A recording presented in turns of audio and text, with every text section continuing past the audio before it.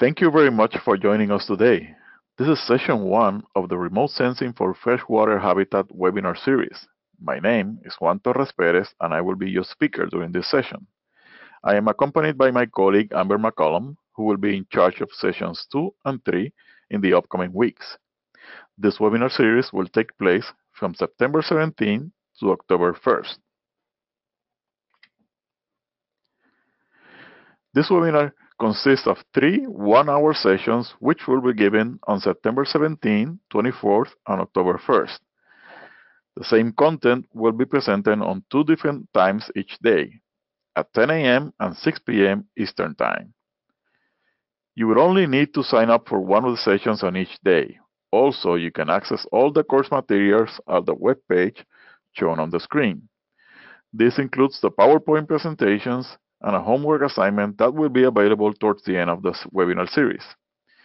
There will be time for questions and answers at the end of each session, but feel free to add your questions to the live chat at any time during this presentation. You may also submit questions to the emails shown on the screen.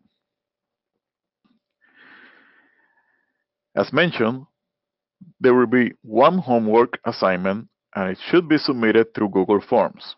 This assignment will be available during the 3rd week of this webinar series.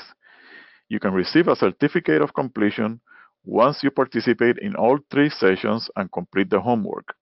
The deadline for submitting the homework is 2 weeks after the end of the webinar series. This is October 15. Please remember that due to the typically high number of participants that we have in these webinars, it usually takes about 2 months after the completion of the course to receive the certificates. Here are the prerequisites of the course. Basically, to take the fundamentals of remote sensing webinars or to have an equivalent knowledge of remote sensing. Again, all course materials can be found on the web page shown on the screen.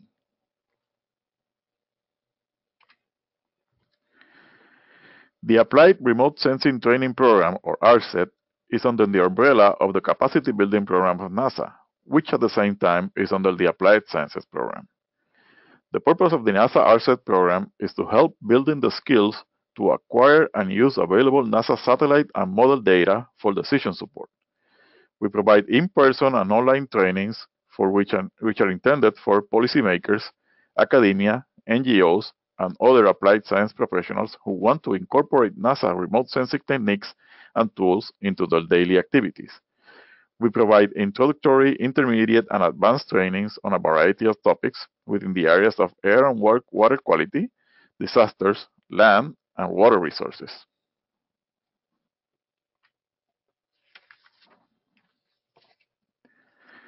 Here's an outline of the course. Today, we will go over some basic knowledge on remote sensing for aquatic ecosystems, limitations on remotely sensed data, combining multiple data types, and some case studies that have used remote sensing for studying aquatic freshwater ecosystems. Next week, we will concentrate on landscape genetics for freshwater ecosystems and we'll talk about the Riverscape Analysis Project. Then, on the final session, we will concentrate on the Freshwater Health Index tool developed by Conservation International.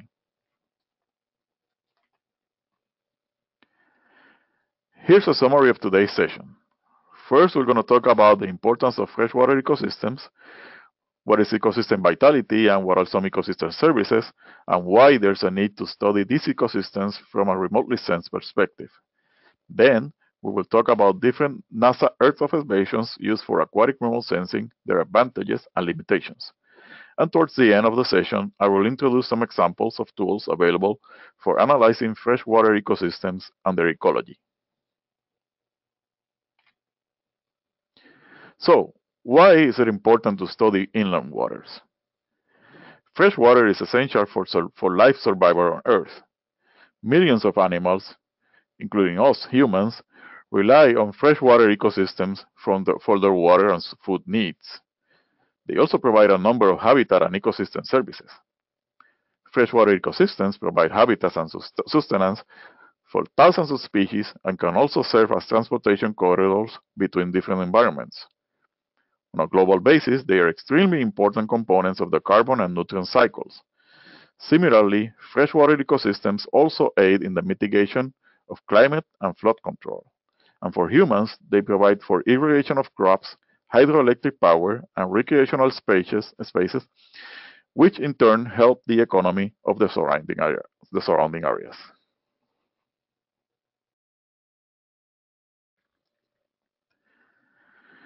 During extreme events, such as hurricanes, storms, or significant rain events, tons of sediment from the different regions of the watershed end up in the rivers. Increases in surface temperature and drought also affect the health of the river systems, as water volume is diminished by evaporation.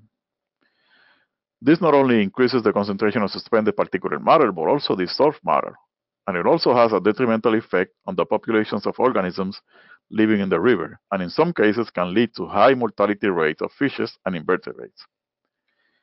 Changes in land use and land cover because of anthropogenic actions through the watershed cause increases in sedimentation and eutrophication, particularly affecting the underwater flora of freshwater systems.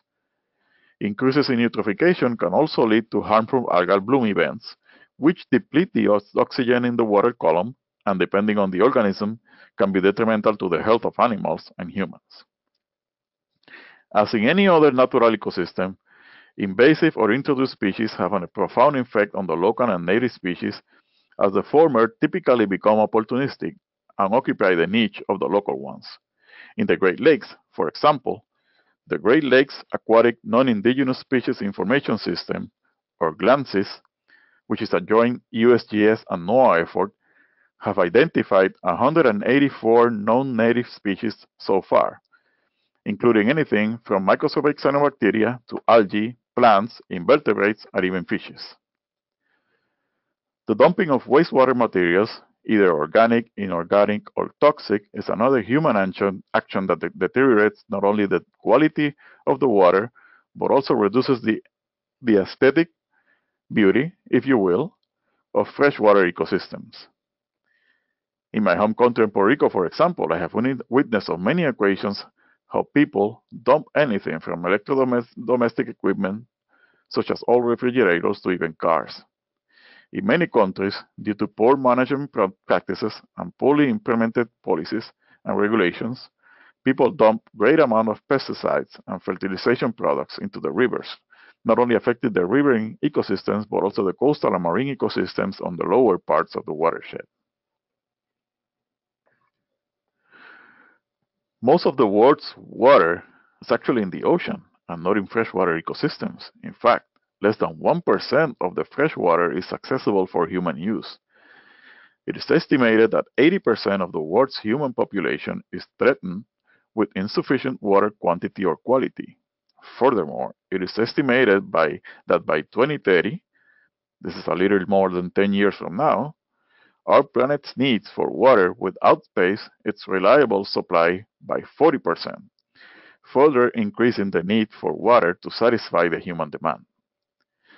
Two very important indicators for assessing the health of freshwater systems are ecosystem vitality and ecosystem services.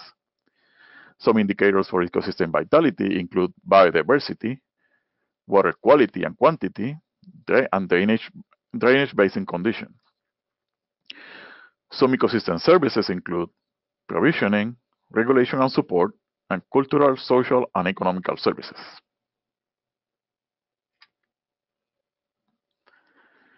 Here are some indicators of ecosystem vitality and typical data sets that are used for assessing them.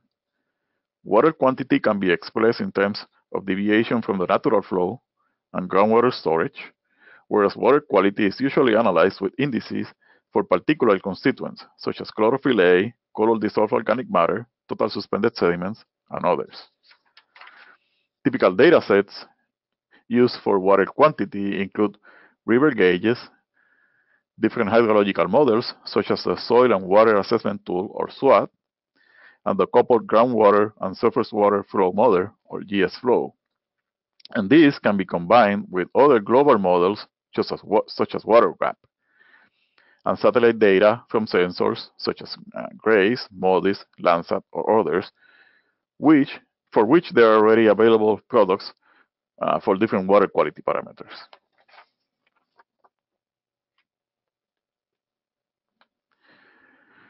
Other indicators of ecosystem vitality are drainage basin condition and biodiversity.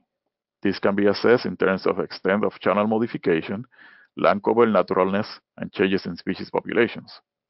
Some datasets that have been incorporated in tools, such as the Freshwater Health Index, which we will mention towards the end of this presentation, include local databases and aerial photography complemented with high and moderate resolution satellite data, land cover products, and different species datasets. For ecosystem services, provisioning can be measured in terms of water supply reliability and biomass available for consumption using local datasets or models, such as the Water Evaluation and Planning Model, or WEAP, and local data complemented with more global hydrologic and evapotranspiration modeling efforts. The European Space Station actually will be launching soon the Earth Explorer Biomass Satellite, which will provide global maps of carbon stored in forests and changes with time.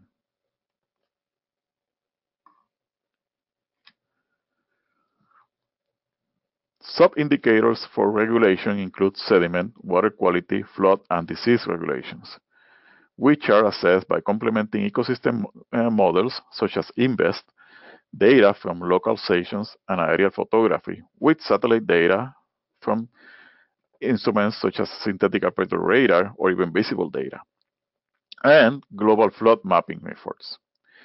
In fact, INVEST, for those of you who don't know, is a suite of free open source software models for mapping and evaluating the goods and services provided by natural ecosystems. It includes 18 different ecosystem service models designed for terrestrial, freshwater, marine, and coastal ecosystems. It can also be run in QGIS or ArcGIS and does not require knowledge of Python programming. Now, what are some considerations that we need to take into account when selecting Earth remotely sensed data for studying freshwater ecosystems?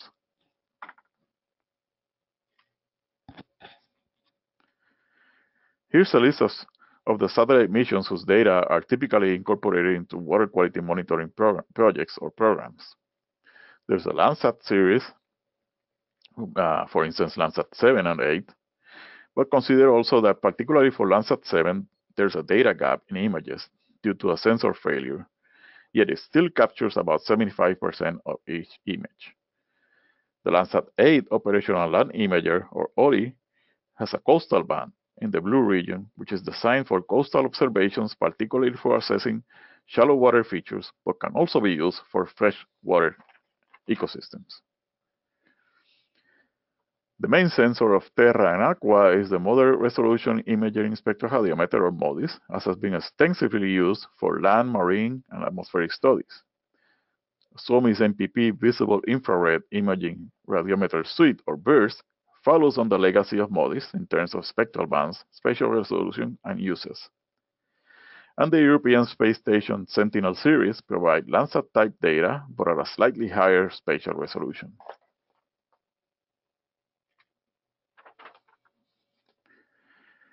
NASA has a suite of satellites that provide directly or indirect information about freshwater components. The Landsat series, for instance, has spatial resolutions on the order of 15 to 60 meters, depending on the band of interest. MODIS goes from about 250 to 1 kilometer, but has a higher temporal resolution, actually, as well as SWOMI MPP. And the Sentinel series from the European Space Station has different imagers depending on the platform, and have different temporal resolutions also depending on the platform. Well, now, from those of you online, and by the way, we have hundreds of people from just about everywhere in the world online accessing this webinar right now. We'd like to know, first, if you have used some of this data before, and second, what do you think of it? Has it been useful, or has it not? Or are there any other recommendations that you guys might have? Please take a moment during any time during this webinar to type in your thoughts and questions.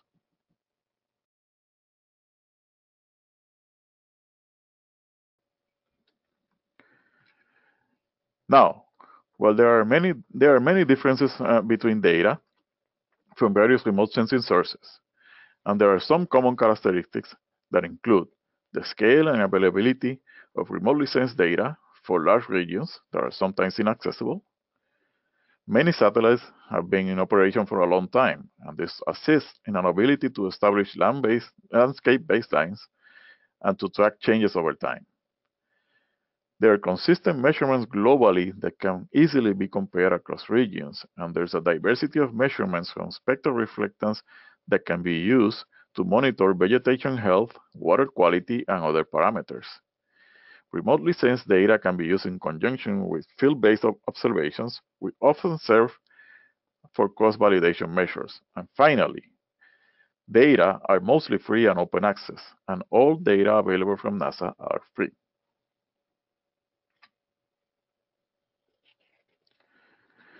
Now, the moderate resolution of Landsat, for example, provides for the classification of open water and vegetated areas, and this information can be used to delineate main and side channels of river flow, for instance.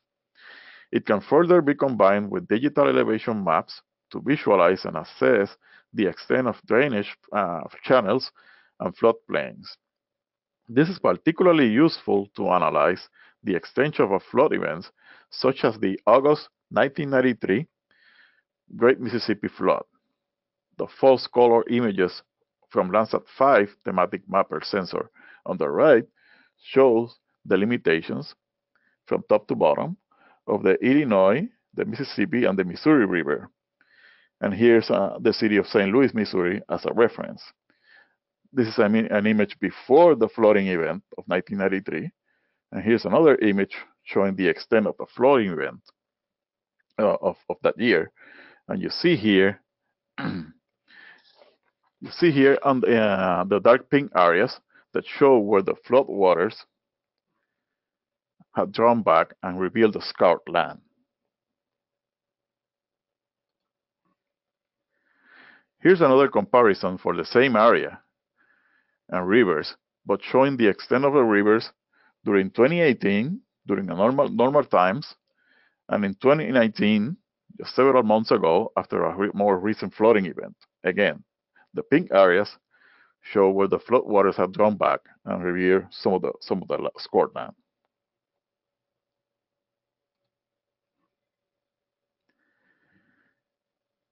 Now, one of the greatest limitations of using satellite imagery is the spatial resolution. This is the size of each pixel on the image. This could be particularly problematic when dealing with spatial analysis of relatively small areas. Here's a comparison of 3 different images from exactly the same area on the island of St. Thomas in the US Virgin Islands. On the top, we see the original true color images, and on the left, we see an aerial imagery with a 30 centimeter pixel size resolution, where we can see clearly define the details of the Clinton Phipps racetrack in St. Thomas, and how it becomes less and less obvious at a 10-meter resolution and a 30-meter resolution for Sentinel and Landsat, respectively.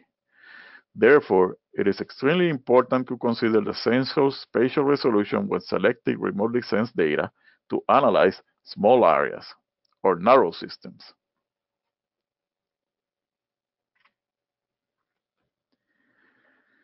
Now, spatial resolution, as I mentioned in the previous slide, can be a limitation of using remotely sensed data, particularly if the interest is on delineating or assessing relatively small or narrow freshwater systems. Those pixels close to the river or creek edges can be contaminated with land-derived information and can produce false results.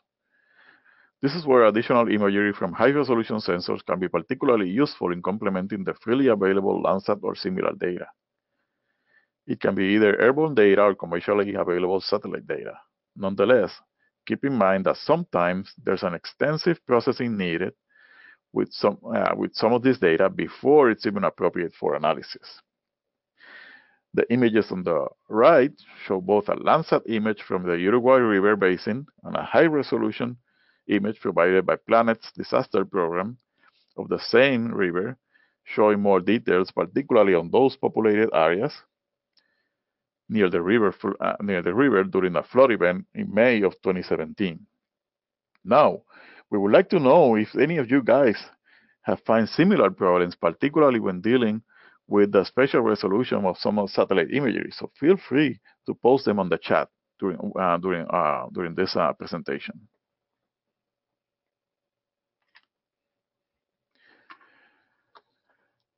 These are some of the considerations at the time of choosing satellite data. You have to think about the temporal resolution of the data acquisition, whether it's a daily basis or on a monthly basis. The spatial resolution obviously depends on the satellite or the sensor. The spectral resolution, whether it's a multispectral sensor or a hyperspectral sensor, and particularly where in the electromagnetic spectrum on the satellite bands, if it's visible, infrared, or others. The longevity of the satellite mission. For instance, Landsat has the longest record on satellite data since the 1970s. What are the geographical and atmospheric conditions at the study site? Tropical zones typically have more cloud cover year-round, so it's even more difficult to get a longer time series. Other considerations are if the data is freely available, if there's a cost associated with data acquisition. And also, you can also need to consider whether there are any future missions being planned. I'm just going to mention two of them here, which is first the Plankton Aerosol Cloud and Ocean Ecosystem, or PACE. PACE is scheduled for launch around 2022, and it will have a spatial resolution of about 1 kilometer. The other one is the SBG, or Surface Biology and Geology, which is scheduled for 2025 to 27. It's still in the first phases of planning the mission, and it is proposed with a spatial resolution of 30 to 60 meters. Both of these sensors are planning to be hyperspectral sensors. There's going to be multiple bands to work with.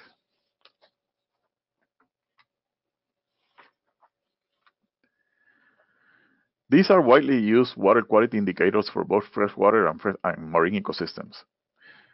Color dissolved organic matter, and for instance, in the case of freshwater ecosystems, an equivalent for sea surface temperature will be water surface temperature. The fluorescence line height, which is a relative measure of the amount of radiance leaving the water column, presumably as a result of chlorophyll A fluorescence. And euphoric depth, which is the depth where the photosynthetically active radiation is 1% of that at the surface.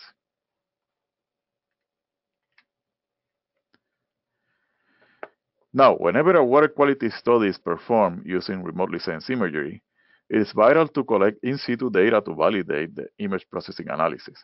Some of the most important among the many parameters typically sampled for are chlorophyll A and total suspended sediments, among others.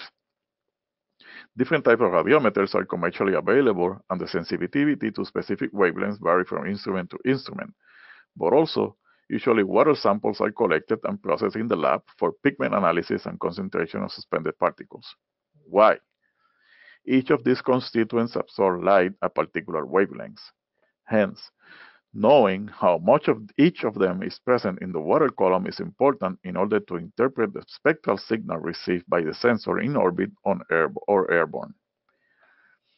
The signal will be affected by the inherent and apparent optical properties of the water media. We will talk about inherent optical properties in the next slide.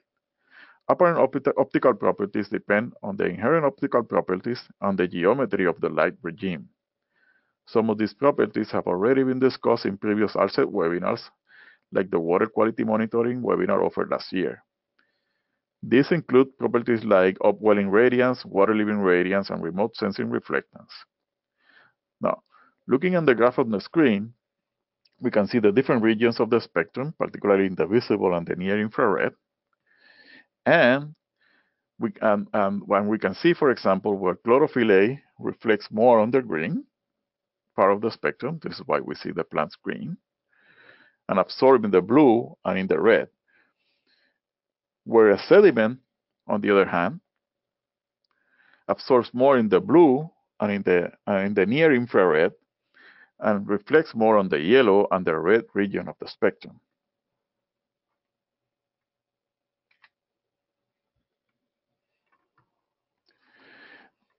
Now, light absorption in the water column depends on different factors.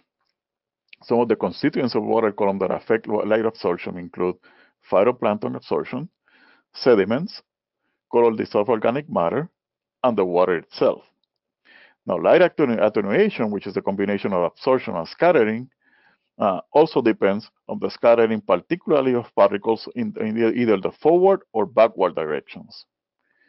Here's an image of the Mississippi River plume that shows where some of these different constituents can be found. And actually, if you take a look at the river plume here, it looks kind of like chocolate to me, doesn't it?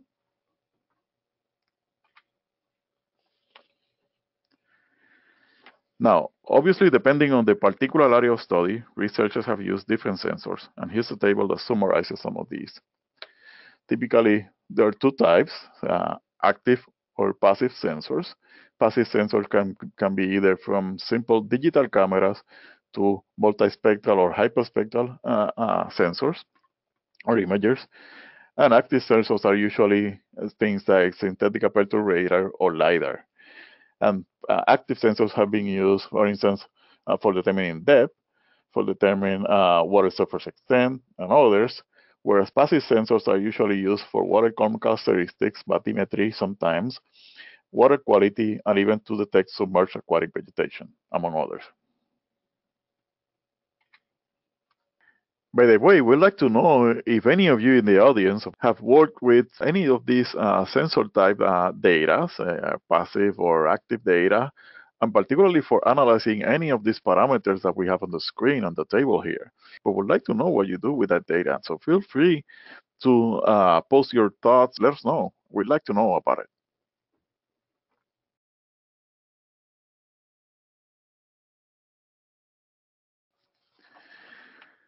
Now, since the 1980s, researchers have used Landsat to retrieve information from lakes, particularly information related to chlorophyll A, depth, total suspended matter, water transparency in the form of vertical attenuation coefficients, and cyanobacterial blooms, and CDOM.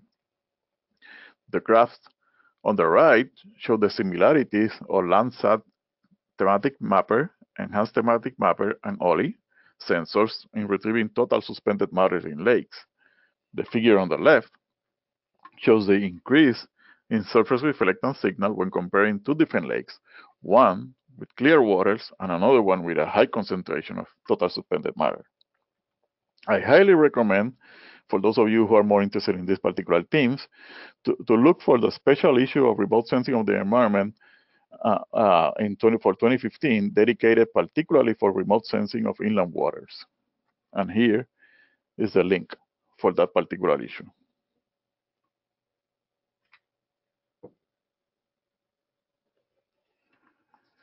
Other ocean color intended sensors have also been applied to lakes. In the early days, the Coastal Zone Color Scanner, or CCCS, was used for chlorophyll A and detecting upwelling zones. CWIF, the Sea Viewing Wide Field of View sensor, have been used for water clarity, detecting chlorophyll A and other parameters, as well as MODIS and MERIS for detecting similar parameters as well in the water column. The image on the left shows a series of MODIS-derived surface water temperature measures for the Great Salt Lake in Utah. In this case, level 2 1 kilometer data was obtained, and the product was generated using MODIS bands 31 and 32, which are in the infrared region.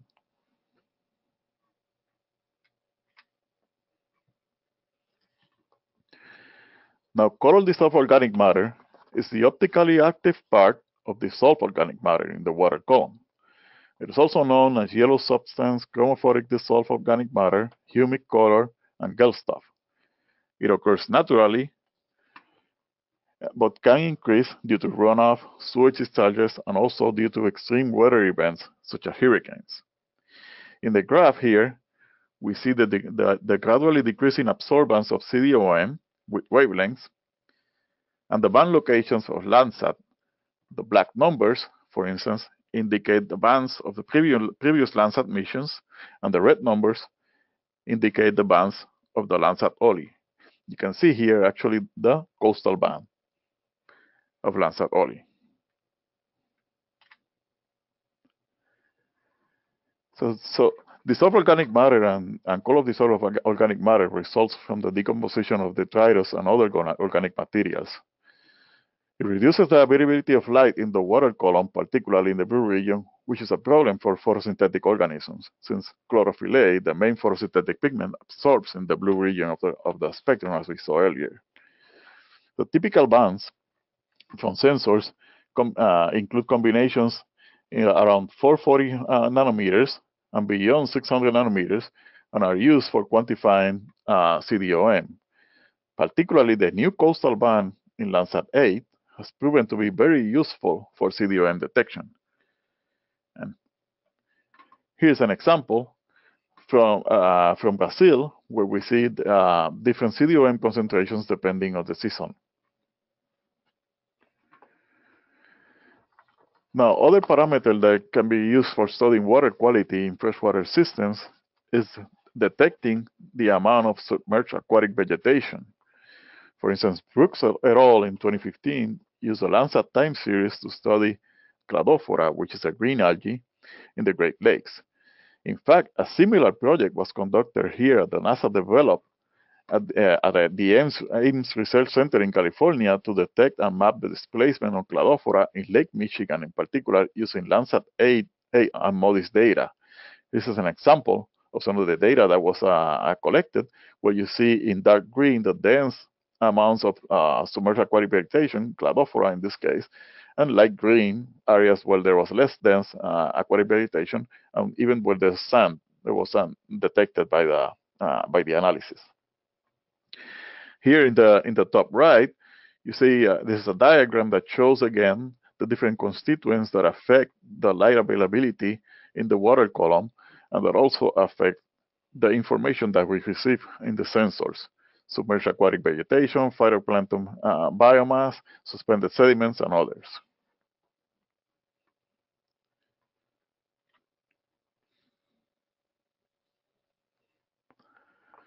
Now, in fact, one of the first attempts to retrieve accessory pigments and phytoplankton functional types from airborne data was in lakes. More recently, hyperspectral airborne data has been used particularly for detecting phycocyanin, which is one of the main pigments of cyanobacteria. Here's an image from Lake Erie that shows the plume of a cyanobacterial event, and the image on the right shows data collected during the Hesperi preparatory mission a couple of years ago. In this case, it shows data from Pinto Lake, which is a lake located in Watsonville in Monterey Bay in California. And the data was collected with the ARSET, which stands for Airborne Visible Infrared Imaging Spectrometer sensor, which is a hyperspectral sensor flown on board the NASA ER-2 aircraft at an altitude of 65,000 feet, which gave a nominal ground resolution of about 50 meters. This is a small inland lake, which is characterized by seasonal, nearly monospecific blooms through the year, and has been studied particularly by the University of California in Santa Cruz group for many, many years. Other parameter that can be studied in shallow water river systems is the bathymetry, or the depth of the water. In terms of shallow waters in particular, and clear waters, the upwelling spectral radiance depends mostly on the bottom radiance and the absorption of pure water itself. Actually, Lake Leiter et al. About a decade ago derived what they call the optimal band ratio analysis, or OBRA, for estimating bathymetry in clear shallow rivers. And this is a simple ratio that uses two different bands, around 586 and 614 nanometers. It was developed mostly for MERIS data, but can also be applied on similar bands with other instruments as well. Now, when it comes to eutrophic systems, the water column constituents, being CDOM, sediments, and chlorophyll A, may make the bottom contribution just negligible. Here's an image photo from the Manatee River system in Puerto Rico, on the north coast of Puerto Rico, And you can see that it's the concentration of sediment is so high that there's no way that you can see the bottom. Now, a group from Palmer et al. In 2015, they developed a support vector regression as an alternate method for collecting data in turbid waters. And it uses, instead of using only 2 bands, it uses the whole spectrum. Now let's see some examples for water quality studies that have been conducted in freshwater ecosystems. One of them is the Lake Erie HAB tracker, which is a forecasting model that uses MODIS data and incorporates weather and other water currents data. It also incorporates in situ water quality data that is collected frequently on the lake. And it produces a near real time and a 5-day forecasting data particularly for detecting cyanobacteria in Lake Erie.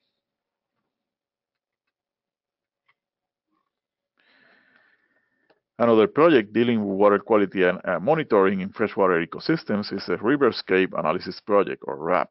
This is an effort of the University of Montana and the Northwest Climate Science Center, and it was funded by NASA.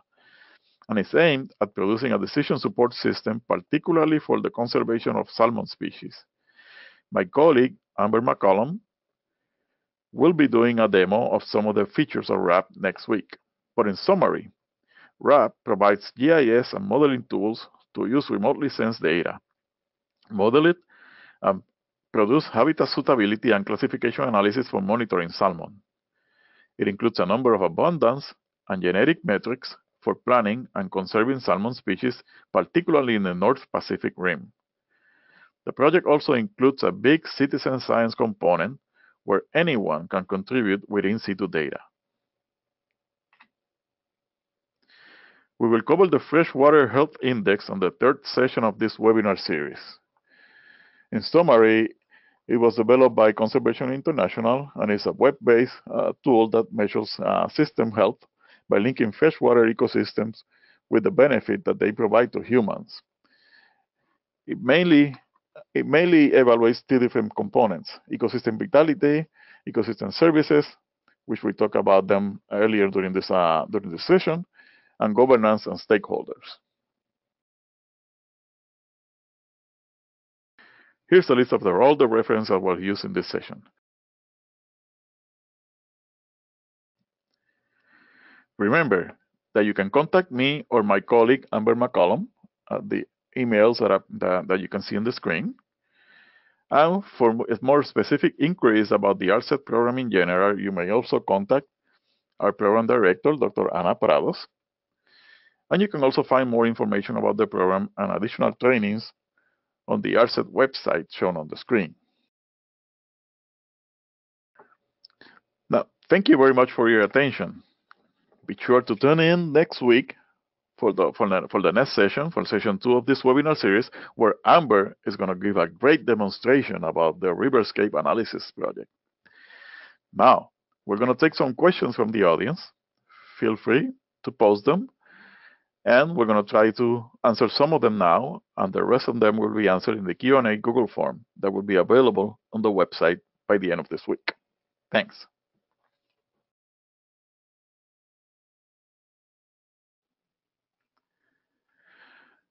We've already answered some of them. For instance, how to control the impact on climate change in water quality. There's a number of factors that are particularly important for controlling the influence climate change, and also has an influence on water quality. For instance, saltwater intrusion, particularly in coastal areas. Also, even increases in temperature as well have an impact on the water quality in freshwater ecosystems. Let's see which satellites capture the chip movement detection in sea and the effects on the freshwater health index.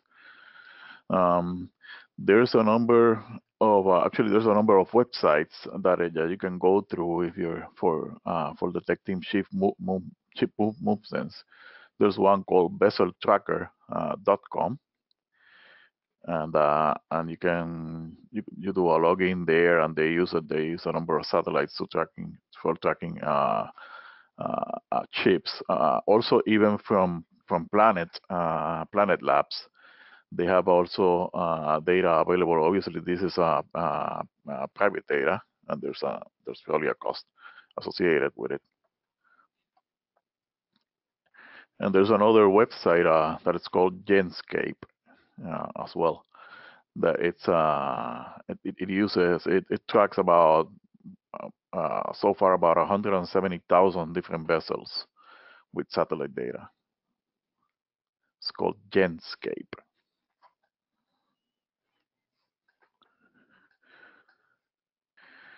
What is the highest spatial resolution data available from NASA? That depends on the type of data that you're using. Landsat is the highest so far. It's about 30 meters spatial resolution. MODIS has a Corsair data, but also there's data from the European Space Station from Sentinel that has a little bit higher spatial resolution. What portion of the OM is the OM observable from remote sensing? So what portion of the OM, it actually depends on what is the freshwater ecosystem that you're working with, and it will depend on the different constituents of the water column, and also on the amount of detritus that it's being decomposed in the water as well. So that's some of the factors that affect the proportion of CDOM in terms of its relationship with dissolved organic matter. Imaging to detect freshwater. This is an example of this is what I talk about in during the presentation, particularly for Pinto Lake, here in Watsonville, in Monterey Bay, in California. We used data from the average sensor, which is a hyperspectral sensor, and that sensor was flown on the ER2, a really high altitude, 65,000 feet. And it was it's particularly useful for detecting algal blooms in lakes, in freshwater ecosystems, as well as in seawater.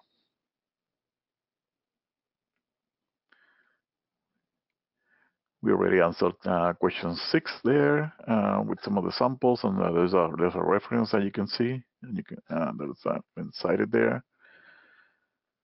Are there any plans by NASA or ESA to capture higher resolution imagery in order to support studies of water quality? The sensor of, unfortunately, the quick answer is no. The sensor that was mentioned, for instance, it's called SBG, Surface Biology and Geology. It's still under development, on the first phases of development, and will still have a similar resolution as the one that Landsat has, about 30 to 60 meter pixel size. Okay. The groundwater for estimating groundwater use for irrigation. Hi Juan. Hi everyone. Yeah, I was just typing in an answer here. So in terms of groundwater estimation, there is the GRACE satellite, the Gravity Recovery and Climate Experiment, and the follow-on to that. However, the spatial resolution is quite large, and we'll provide a reference to those data for you. So with GRACE, what's being measured is changes in gravity anomalies on Earth, and we have the ability to translate that into changes in total water storage. And using a water budget, you can then break it down into surface water versus groundwater. However, as I mentioned, these are over very large areas, and so those data might not be useful for something like irrigation monitoring. There are other tools available using Landsat data to monitor vegetation health and also evapotranspiration. And so those have been used for farmers and for managing irrigation in California. There's a tool called OpenET, and we'll provide the link to that as well. So that's not really getting at the groundwater component, but that's more related to irrigation management. And then finally, the last sensor I'll mention is SMAP, which is the soil moisture active passive. And that measures soil moisture also at pretty large spatial resolutions, over 1 kilometer, to a depth of, I believe, 10 centimeters, but I'll have to double check on that. And so that could be used for monitoring soil moisture, again, for very large regions. So there's not a really great answer to that question, but there are a few different options available. Okay, thanks. Can we measure bathymetry? This is what the paper that I mentioned from Lake Later et al. That uses the OBRA algorithm. But keep in mind that this algorithm was particularly developed for water systems that are have really clear waters. So you have to be careful with that because it only considers 2 different bands for doing the bathymetry of rivers.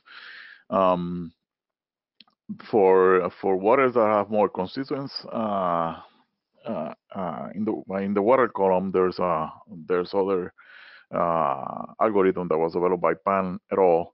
And this is mostly the difference is that it incorporates bands from all the spectrum, the visible spectrum, and it helps to differentiate between the bottom and other constituents in the water column. Is there a vector map for all water systems globally? I would recommend a couple of different ones. There's one that there's a world map that was developed by Harvard University, and this one contains data from practically all the world rivers in the world, and you can download data from there.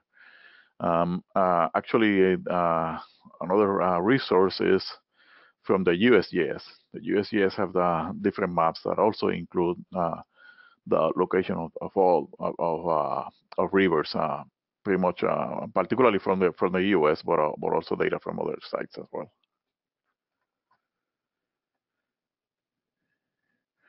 How can we obtain the data for an aquatic body completely covered with aquatic plant like hyacinths? Can we get the data from our on all the parameters of aquatic ecosystems for these conditions? This would be a tough one because what you would get is if it's covered mostly with plants. What you would get there is you can use, for instance, probably some algorithms that have been developed like what's called LAI and leaf area index, and then and that would pretty much give you only the information about the composition of the plants. So if it's covered, remember that if it's completely covered with plants, what you get is the data that is reflected from the plants themselves, but not necessarily from the water column. So that would be particularly particularly hard to do to get data from the water column beneath the plants. Yeah, as for question 13, as Amber is writing down, we're going to be discussing the freshwater health index in particular during session 3, and so that one would be useful for answering that particular question.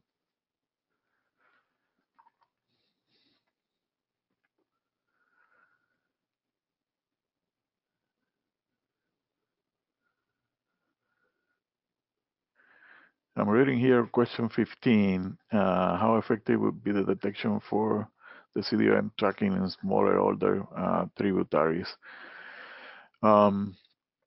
Remember that in the case of NASA data, particularly Landsat, you're using data that has a spatial resolution of 30 meters. So if it's a really small tributary, you will probably get influence on the pixels from whatever is covering the surrounding areas of those tributaries. So that's one thing that you have to take into consideration, that you might get data that it's not necessarily related to the water of the tributary. So in that case, definitely be recommended to look for other alternatives sources of data, or probably even higher resolution data from other sources. So going back to question 14, the question is in regards to estimating land surface temperature from previous Landsat satellites. Yes, it can be done, and I'll include a link to a research paper that has done that. It's a commonly used product from Landsat 8, and I believe there are some derived products available from the USGS for Landsat 8, but I believe for the previous Landsat sensors, you have to do the calculation yourself. Freely available digital elevation model. I know that the USGS has digital elevation models available, and I can provide a link to that as well. And someone there has mentioned SAR data, and we do have a lot of SAR trainings, generally under the disasters and water resources areas on the ARSET website, so I would encourage you all to take a look at those. And there will be another upcoming SAR training in October that will cover DEMs from SAR data, so take a look at that. We've generally, for our land trainings, we've really focused on optical sensors, but SAR data is really becoming a widely used tool for remote sensing of especially elevation.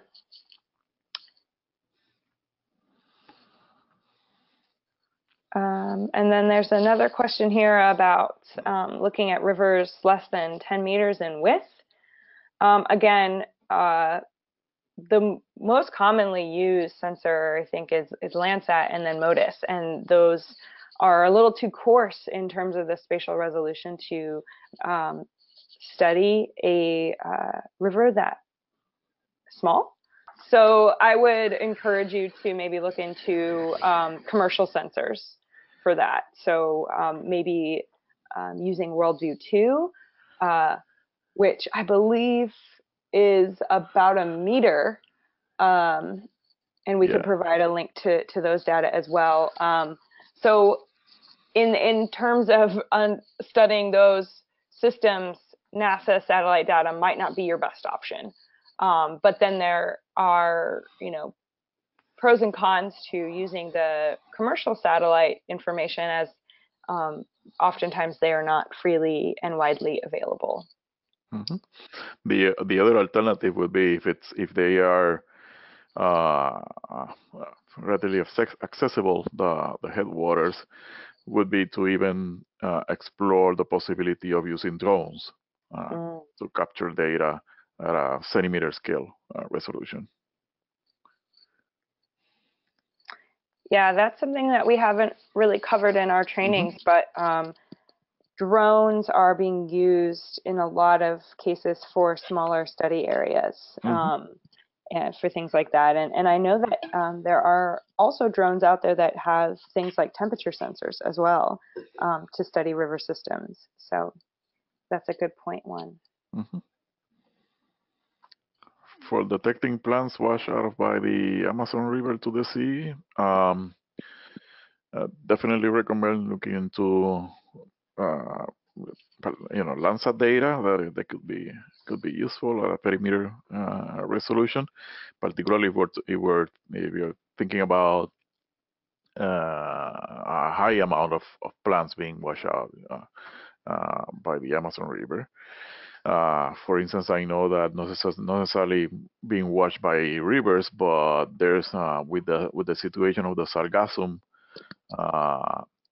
seaweed in the Caribbean, Landsat and even MODIS has been used to track sargassum in the Caribbean. So similarly, those can also be used for detecting plants washed out by large rivers such as the Amazon. And just going on to question 20, the question asks what satellite can be used for soil moisture in Africa. And so I've mentioned the SMAP sensor there again. Again, SMAP is pretty coarse resolution and has a couple-day repeat time. So if you're interested in sort of a daily time series, you might not be able to get the soil moisture aspect of that. You could monitor vegetation health via MODIS, which is daily. And you could also, there are additional resources out there that use drought indices, which are generally precipitation anomalies to understand drought on a large scale. So looking at things like the standardized precipitation index or the Palmer Drought Severity Index. Some of these indices incorporate models and ground station data as well as remotely sensed data.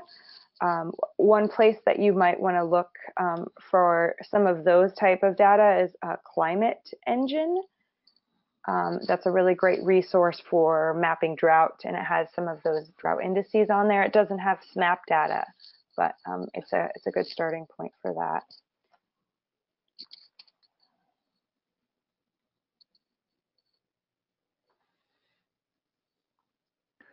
And for the models that were mentioned, we'll make sure that we include the links for those models. What satellite data can I use to map coral reefs?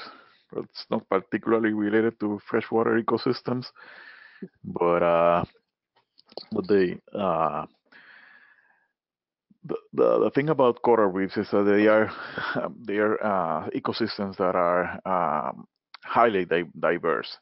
So it's hard to find data that has the very high spatial resolution if you want to differentiate between the different components of coral reefs, let's say between corals, algae, and other factors, other benthic components.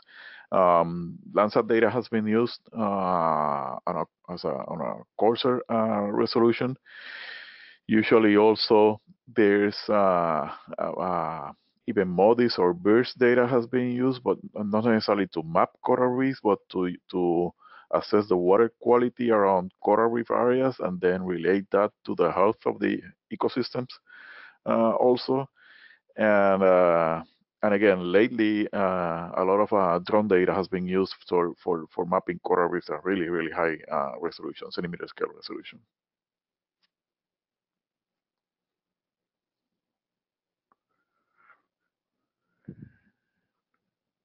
And the next question there asks about how to incorporate information from satellites such as TRMM to quantify precipitation. And We have included a link there to another ARSET webinar looking at global precipitation measurements, GPM. So ARSET does have an entirely separate, well, not separate, but another application area for water specifically.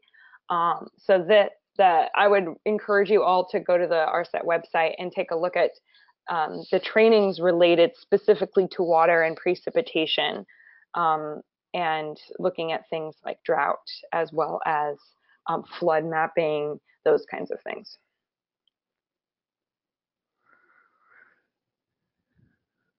Yeah, and that there's another good comment there.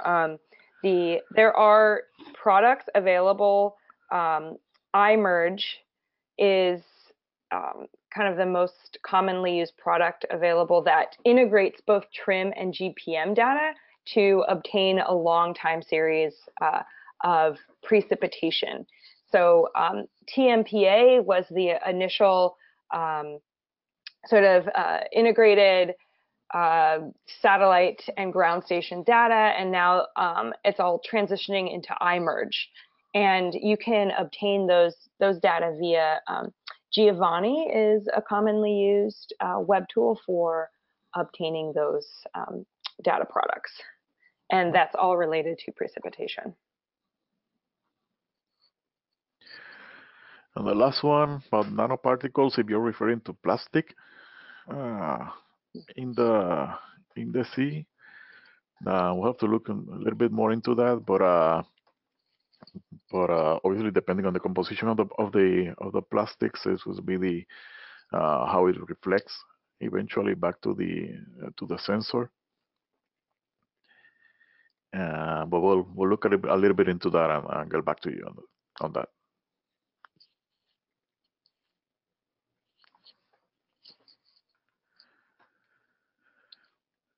So it looks like we're a little over time actually, and the questions have slowed down. So maybe we'll end it for today. And for all of you who didn't get your question answered, or we said we would follow up with references and things like that, we'll be modifying the question and answer document, and we'll be posting that online for you all to see at a later date. Give it about a week or so, and we'll be doing that for each of the sessions. So you can come back and use that as a reference following this. And I will go ahead and, so you can contact myself or my colleague Juan for any further questions. So if we didn't get to your question today, and for any general ARSET inquiries, you can email our program manager, Anna Prados. Her email is shown there. And then again, we encourage you to take a look at a lot of the other ARSET trainings that we have available, particularly those related to water resources. And then we have listed all of the references here as well. And you can follow up with that later on. But I just want to thank you all for being here with us today. And next week, we will focus on the Riverscape Analysis Project, talk a little bit about landscape genetics and how to compare ground data with remotely sensed data for monitoring these types of habitats and fish species in particular. So thank you all, and we will see you again next week. Thank you guys, and stay tuned for next week.